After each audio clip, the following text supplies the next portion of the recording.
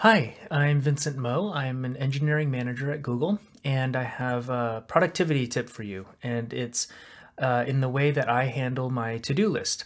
So actually, I have three tips on how I handle to-do lists. The first one is I use one to-do list. So instead of having to-dos spread around a list, and then my email has some things that I need to do, and then my calendar has a list of things I need to do, and I have things written down on paper. I keep everything in one to-do list, and everything that I have to do is written down there. That way I can focus on just one list and I don't have to worry about, is there something I forgot to do that's written down somewhere else? So just one list is the first tip. The second tip is every to-do I put on the list is small.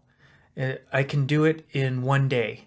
So if I put something on my to-do list that's a month-long project, how do I know if I've made any progress? Maybe I get to the end of the month and I haven't done anything. If I make each to-do very small and doable within a day, then I can make sure I'm making progress every day. And when I finish one to-do, that reminds me to write the next thing I have to do. So then I don't have to think about the whole project all at once, but I can focus on actionable things that I can do that day. The third thing is to keep the list short. I like to keep a to-do list for each day, and actually I keep mine on paper, a small piece of paper. So when the list starts getting long, I know that I'm getting to the limit of how much I can do that day. And that reminds me that when I start adding too many things for one day, it reminds me to go to the next day.